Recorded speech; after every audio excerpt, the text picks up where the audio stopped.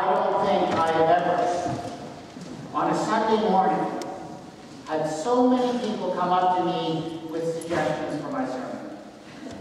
How many people told me today this was the perfect day to preach fire and brimstone? Or that other suggestion about, well, let's reinstitute animal sacrifice with a big burning altar up at the front. But I'm afraid I am going to go ahead with my original plan.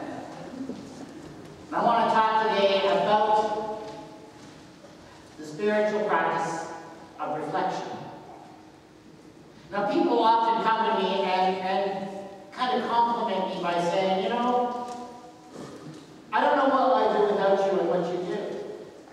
This ability you have of opening up scriptures and explaining what's going on in a passage of scripture, maybe bringing out some of the historical situations that are behind the writing of the passage of scripture. In some cases, explaining some of the underlying language issues, the original language of the text in the Hebrew in the Old Testament or the Greek in the New, and uncovering nuances in the meaning that somehow didn't quite make it through into the English translation. People say that they appreciate that. And they often say, well, I couldn't do that. I couldn't understand the scriptures without you to explain it to me. And I appreciate that. I mean, it's a very flattering thing for people to say.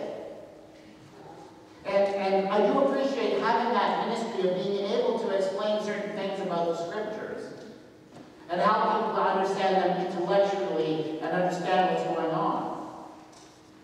But there's a sense in which that is not true. That you don't need me.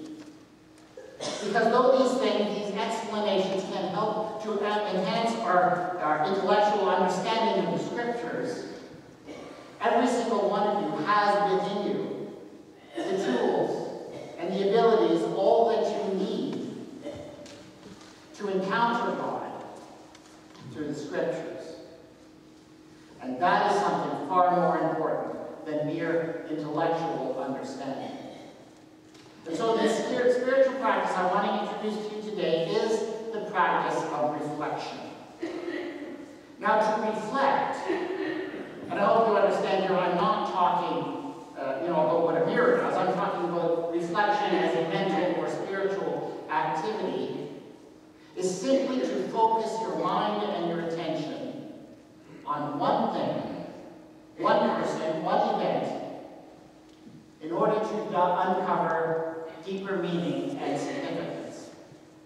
And when we're talking about reflection as a spiritual Christian practice, the thing that we most often reflect on is Scripture. Specific passages of Scripture. And so as such, this practice is extremely old. It has been around forever. It is older than Christianity itself, as old as the Bible. For this is the practice that is referred to in our reading this morning from the book of Joshua. You know, as Joshua, this great leader, takes over the leadership of the nation of Israel, God comes to him and says this: do not let the book of the law depart from your mouth. Meditate on it day and night, so that you may be careful to do everything written in it. Then you will be prosperous and successful. Understand what Joshua is being told there. He's not just being told to read the law, and of course by the law what that means is the scriptures as they existed at that time. Those portions of the scripture that existed when this was written were collectively called simply the law. So God is telling Joshua how to use the Bible. And he's not simply saying read it. He's not just saying follow its instructions or do what it says. He's asking for something more. And he's suggesting that if Joshua can focus his mind and his thought processes, and indeed take the scriptures into his mind and his thought processes, something will happen. Something transformative. He will encounter God. That is the promise.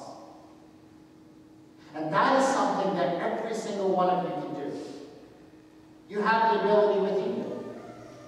And you don't need special knowledge or training. I mean, yes, these things are good. It's good to have that deeper explanation of the history and the language that gets into the understanding of the passage. But you do not need to wait for those things in order to use the scriptures to encounter God. And what I want to present to you today is a method that you can use on your own to encounter God in the scriptures. It is an ancient method, and it is commonly called the Lectio Divina. The Lectio Divina, that's a Latin phrase that simply means divine reading. And this particular method was invented or laid out by a man named St. Benedict in the Middle Ages. But really all that St. Benedict did was he codified it. It's a method that has been around forever. It's really the method that is referred to in the book of Joshua, when God tells Joshua to focus on the scriptures. It's the same method that is laid out there in our reading this morning from the book of Psalms, Psalm 119, about how you can meditate and dwell on the word of the Lord. This method, as I say, is very old, and so to this day, there are 4 steps in this method, and to this day they are still referred to using the Latin name. So the 4 steps in the Lectio Divina are these: the Lectio, the Meditatio, the Oratio, and the Contemplatio. First step is this. Lectio simply means read. The Latin word for read. So if you want to do a Lectio Divina, this is what you do. You set aside a little bit of time. 20 minutes, 25 minutes. This is not something I know. We all have busy lives. But maybe finding 20 minutes in your week is something that I would hope any of us could do. Set aside 20 minutes, and you start simply by reading a passage of Scripture. Just read it. But read it not like you would read a novel, or not like you would read a newspaper article. A Lectio is a very slow and deliberate reading. And so you take out this passage of Scripture, and you sit down in silence and quiet, and read it slowly and carefully. And pay attention. And in particular, what you want to pay attention to is, what are those things in that piece of Scripture that jump out at you? That just seem to be louder or bolder than anything else? Because if you read attentively, that will usually happen. There'll be some word, some phrase that just kind of jumps out. When that happens, what you do is you just take note of it. Write it down. Don't worry for the moment about why it jumped out at you. Just take note of it. That is the Lectio. So after having read through the passage slowly a couple of times, you move on to the second step called the Meditatio, which means meditation. And here you begin to reflect on what you read. Ask questions about what you read. This is where you might ask yourself, why did that word or that phrase jump out at me? Is there something going on in my life right now? Something that maybe just happened to me, that word is trying to speak to? Is there a question I have that word is trying to answer? Why that word? Why did I notice it this way? So you ask questions like that. You ask questions about things that may puzzle you in the passage. And in this step, you may even go and look for other resources that you can use to help resolve some of the things that puzzle you in that passage. So a meditatio may lead you in all kinds of directions. The second step is meditation. The third step, and this is an important step, is oratio. Oratio is Latin for prayer. So here is when you take the results of your meditation and you begin to speak them back to God. You talk to God about these things. You say, God, this is what's going on in my life, and I'm hearing this word in the Scripture. What's going on? Is there an answer? Is there a response from you in that? talk these things through to God. So the oratio is kind of like, you know when you have a problem, you've got something going on in your life, and you meet with a really, really good friend. And you sit down and you talk with them, and you just tell them what's going on in your life. And they listen. And maybe your friend doesn't even say very much at all, they just listen. That kind of conversation can really help you work through what's going on in your life. That's the kind of conversation you need to have with God in your oratio. Finally, the fourth step in Lectio Divina is contemplation. This is the hardest part for any of us. Because in a contemplatio, what you do is you simply sit in silence for a few minutes. That's really hard for us to do.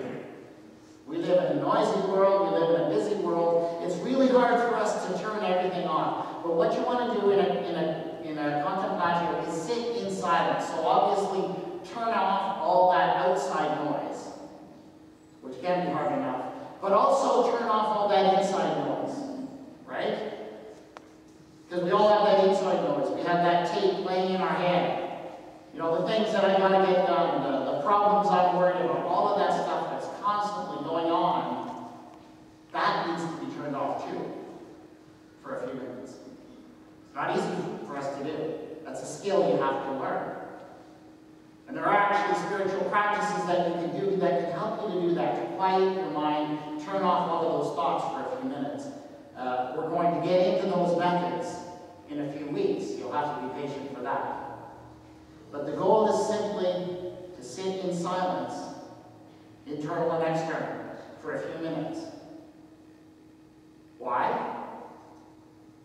Because there's a possibility that God is trying to speak to you. God has been trying to say something to you, to comfort you, to bless you, to direct you, whatever it is, and you've been too busy and surrounded by too much noise to hear. For your mind to be open to what God is saying to you. And so, if you quiet yourself, God may speak. I'm not promising He will. I'm not guaranteeing that He will.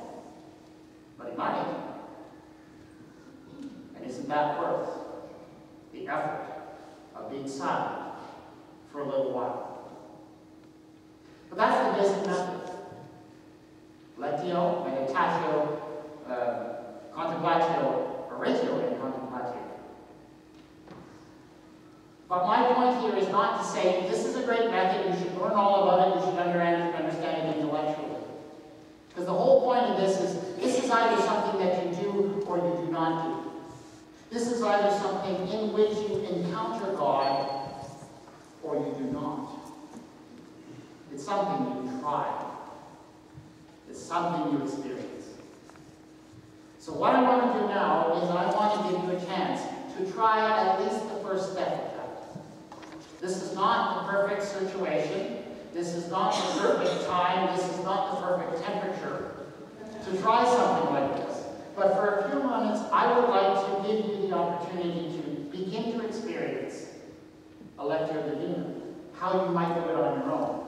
This is what I'd like you to do. In a few moments, I'm going to read this passage of Scripture. We've already read it once. You've already heard it once. But as often happens when we hear these words read, we don't pay full attention.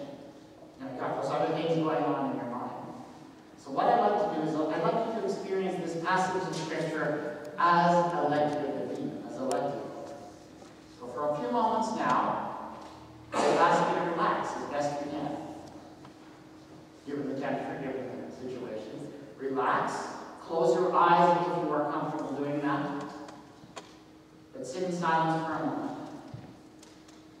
And take 2 deep breaths, paying close attention to your breathing.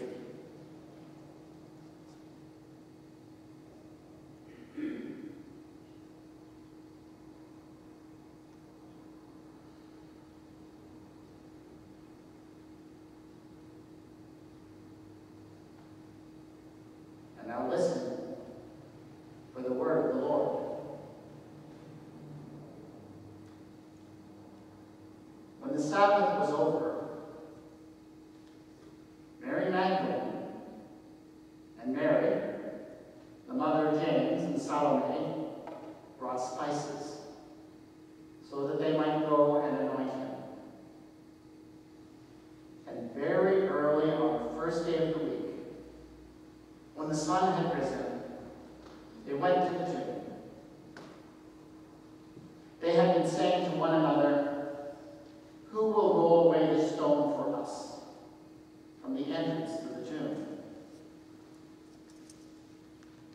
When they looked up, they saw that the stone, which was very large, had already been rolled back. As they entered the tomb, they saw a young man dressed in a white robe, sitting on the right side. They were alarmed. But he said to them, "Do not be alarmed. You are looking for Jesus of Nazareth, who was crucified. He has been raised. He is not here. Look, there is the place they laid him. But go, tell his disciples and Peter that he's going ahead of you to Galilee. There you will see him, just as he told you." So they went out and fled from the tomb, for terror and amazement had seized them. They said nothing to anyone, but they were afraid.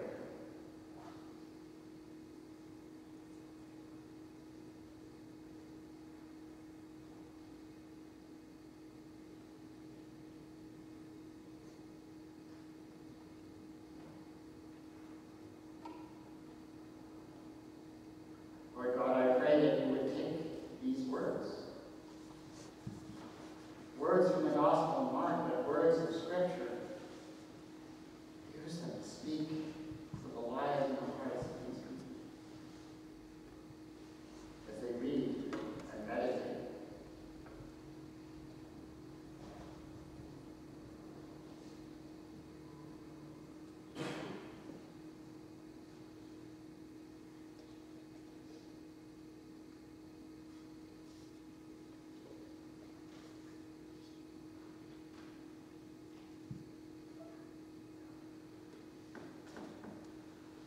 That is what you would do with a prayer like that on your lips.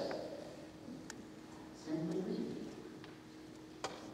Now, as you heard that passage for the second time, I'm going to ask, did anyone have a word or a phrase that did step out to you, that you'd be willing to share? I know it's maybe personal, but did anyone have a word or a phrase? They were afraid. Lots of words. You know, and if, for example, that was the word that stood out to you, they were afraid, you might then begin in your meditation, you might begin to say, well, God, is there something that I'm afraid of right now? Is that why that word spoke to me? And you think like maybe something will come up. And then in your prayer, you would begin to talk about those things you feel about. That's how I like to do it. Any other phrases that stood out for you that you could share?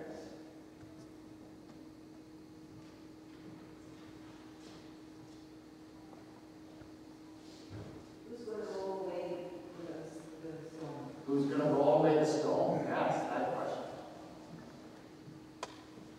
And maybe, not to judge anything that's going on in Mary's life at all, but, maybe that's what stood out to you. You might then ask God, well, what are the barriers in my life that are stopping me from doing something? And that will lead to your meditations, and that's what you would talk back to God about. And I'm not suggesting that everyone would have had a word. and I'm not saying it's always going to happen. But it will happen. If you try this, if you things will come out to you, and they will lead to meditations and contemplations in which you will find yourself beginning to be able to talk to God about these things. So it's not something you do once and say, oh, that didn't work. Or maybe it worked and then I'm done with that. It's something that you can begin to build into your life. I just wanted to give you just a few tools that you can use. First of all, I have here in this binder, I have put together a number of lectures. So good passages that can be used with just a few instructions on how you can actually do one of these. So there's a great variety. This binder will be back there in our spiritual center. So you are welcome, maybe on a warm day like this, to come in and use that space and use this. Also, there will, later today in my blog and on the web page, links to these things will be there for your use. So you can use that. Also back there at the Spirituality Center, Joni has put together for us some journals. So as you try this and other spiritual activities and disciplines in the weeks to come, it's good to actually write down. You know, today God seemed to be talking to me about being afraid, or a barrier in my life. And not everyone works well for this, but a good way for many people is to actually begin to write these things down. So there are some journals back there for your use, if you like. We'll continue to put things back there in weeks to come that you can use, and on the website as well. So I encourage you to try a few lectures. I'm not guaranteeing that you will encounter God if you do. I'm saying that you might. And isn't that a possibility?